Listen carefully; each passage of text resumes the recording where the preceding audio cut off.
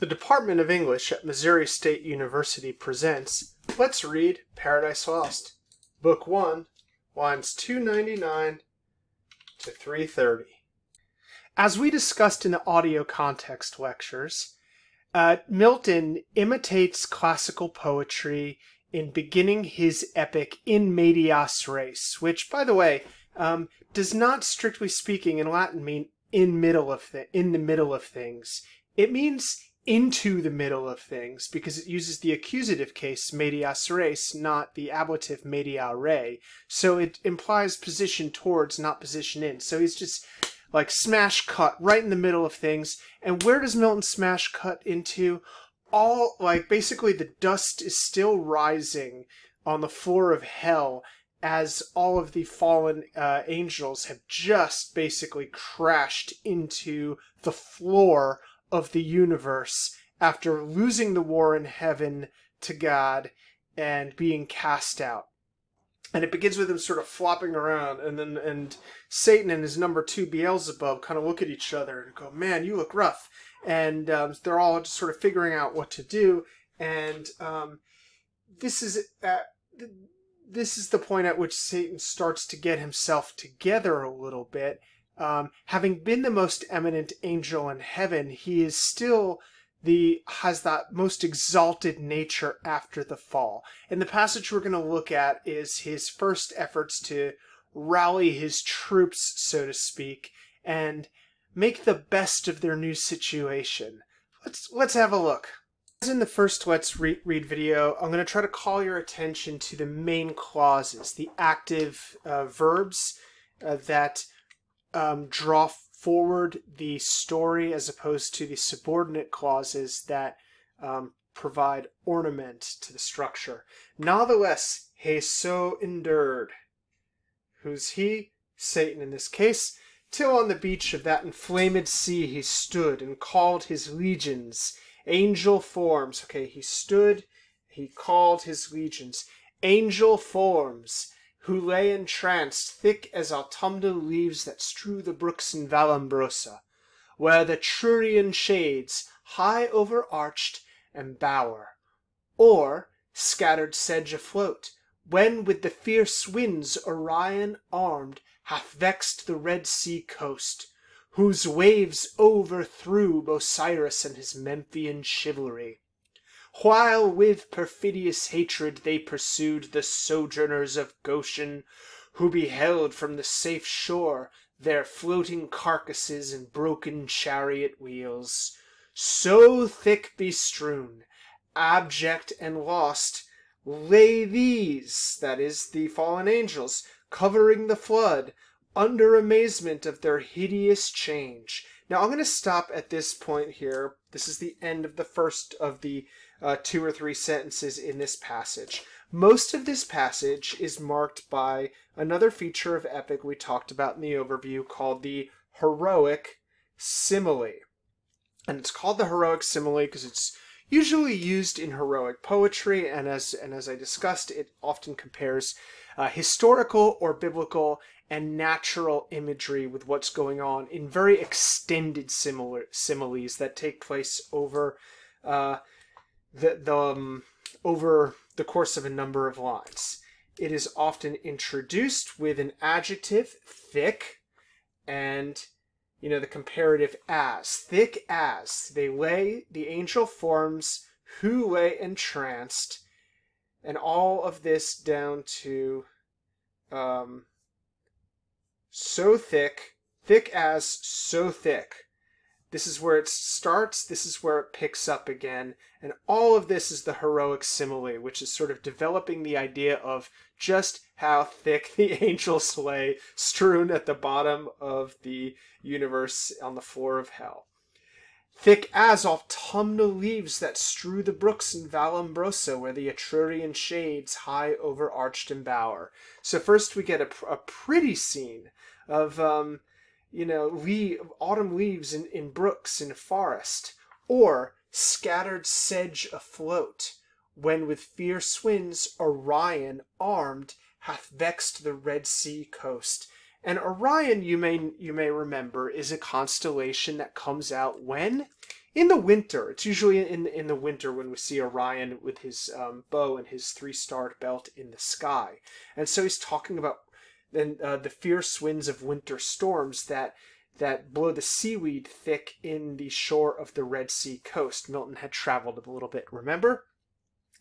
But now Red Sea provides a link to another sort of associative poetic link. The Red Sea coast.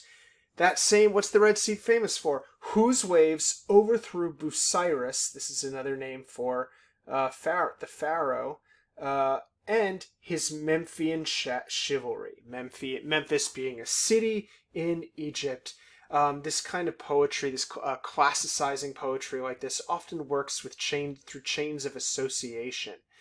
So you're kind of like one step removed from the thing. So you need to kind of bring a lot of knowledge to bear, or at least pay attention to the footnotes in the Broadview anthology.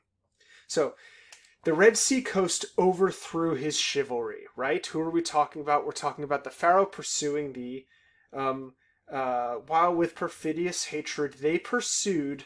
And I love this phrase, the sojourners of Goshen. That is the Israelites who had sojourned or stayed as guests for a while in Egypt before they were turned into slaves. And then they were traveling away, which is another word for sojourner.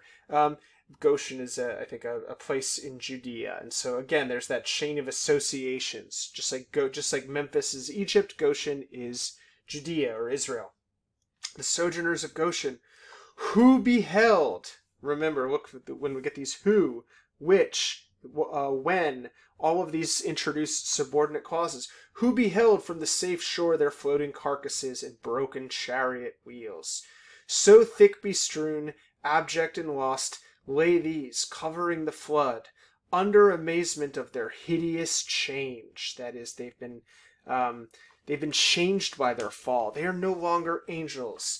Now, Milton packs a lot into this epic simile, and what he does is he packs in associations.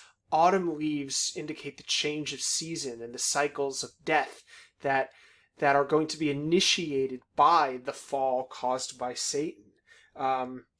The idea of the Egyptians getting slain in their pursuit of the Israelites brings into mind the whole concept of sacred history. The idea of time as ordained by the providence of God, which we remember from the last video is what Milton is at pains to justify. And so he's making not just an imagistic association, but a moral and a historical association between the defeated troops of Pharaoh and the defeated troops of Satan in hell at the beginning of time. Both are indexes of God's greater power and his ultimate victory in the course of providence. So, Milton, even though it seems like he's very wordy, he does a lot in a short space. So thick bestrewn, abject and lost lay these, covering the flood.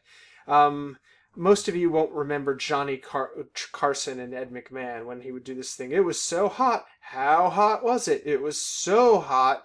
When you see that that Johnny Carson so thick, that's when you know that you're or so great or so vast or so ugly or whatever it was. That's when you know your heroic simile is wrapping up. All right, next part. Back to Satan here. Let's get our main clause highlighter out again. He called out so loud that all the hollow deep of hell resounded. And I love Milton is remember he's blind, right? Which means he writes in a way with sound. And there's such wonderful sound effects in this poem because I mean poetry is made out of sound basically. And Milton's a great sculptor of sound, where you can imagine he called so loud that all the hollow deep of hell resounded. Note how the vowel sounds are long and drawn out and have that hollow howl kind of howling sound. And so here's Satan's first speech in hell after the war to the assembled devils. And the other thing that we remember about epic poems, Israelites. The other thing that we should remember about epic poems, besides heroic similes that we talked about, and another feature, is that people give long speeches. And they give epic speeches, we might say, that are long and highly rhetorical and written in a high style and are heroic in a sense. In a lot of classical heroic literature, in Germanic heroic literature, in South Asian heroic literature, like the Mahabharata, there's this traditional association of heroism with three features. Now, we saw a little of this with reference to Sir Gawain as well, of thought, word, and deed. These are the three things that define heroism. You should be great in your thinking. You should be great you should be a great speaker, and you should be able to do great things. And Satan fulfills at least two out of the three of these things. He is, in many ways presented, especially in the first part of the poem, as the point of view character, as the protagonist, as the hero of the epic poem, which, has been the cause of a lot of sort of critical debate over time as to why Satan is the center of the poem for so much of the text. So here's his first speech. Princes, potentates, warriors. The flower of heaven once yours, now lost. If such astonishment as this can seize eternal spirits. Or have ye chosen this place, after the toil of battle, to repose your wearied virtue? For the ease you find, that's a gloss, to slumber here, as in the vales of heaven? Or in this abject posture have ye sworn to adore the conqueror, who now beholds cherub and seraph rolling in the flood with scattered arms and ensigns? Till anon his swift pursuers from heaven gates discern the advantage, and descending, tread us down, thus drooping, or with linked thunderbolts transfix us to the bottom of this gulf? Awake, arise, or be forever fallen. Satan's good at speechifying, man. Whenever Satan sort of gives a speech, it's like, apologies to Friday Night Lights fans, but it's like Coach Taylor, it's like clear eyes, full heart, can't lose. Except, of course, it's Satan, and he's talking to demons who betrayed their loyalty to God, and are therefore damned eternally. And therefore, just spilled some coffee. That's why that forever fallen at the end there is a little bit ironic. And you're going to find that a lot of what Satan says is ironic. And I don't mean ironic like he's being sarcastic. It's ironic in the sense of situational irony, tragic irony. That is to say that he's speaking as if there was a course of action that was possible that would change the outcome for him and for those who follow him, when in fact it's impossible. He says, awake, arise, or be forever fallen. They are forever fallen.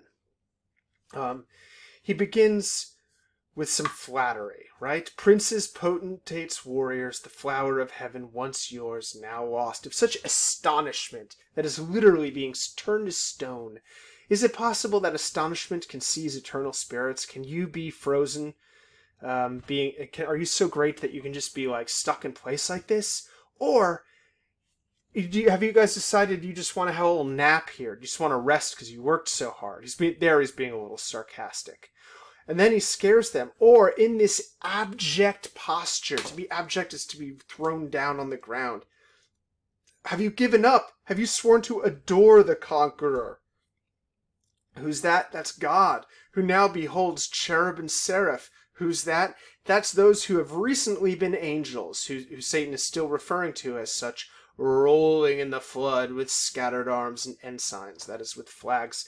And if you guys just keep laying there like that, he's basically saying, anon, soon, his swift pursuers from heaven gates will discern the advantage. They'll see us and descending tread us down, thus drooping, or with linked thunderbolts. Satan, from this point on, is going to be a whirlwind of activity. He's going to call a council in hell in book 2. He's going to propose a plan where he's going to get, if not victory over God, revenge over God, because he heard a rumor that God's creating a new race of sentient beings on a place called Earth. And he's going to go and check it out and see what kind of, maybe they can, have their revenge by messing it up for God. If they can't beat him, at least they can make things less pleasant. Of course, in book 2, he's going to propose all this in the council in hell, and we're going to see different demons representing different points of view on what they should do. And there's a lot of speechifying there, with different demons representing different vices. And then after book 2, we're going to skip to book 9. Unfortunately, if it was up to me, I would teach a whole course on Paradise Lost, but I know maybe that's a bit of a niche taste on my part. But I'm going to do 2 more videos on Paradise Lost. One is going to be on passage in book 2, and then we're going to turn to book 9. Thank you for listening. Please get in the discussion boards with any thoughts or questions you have on this. See ya!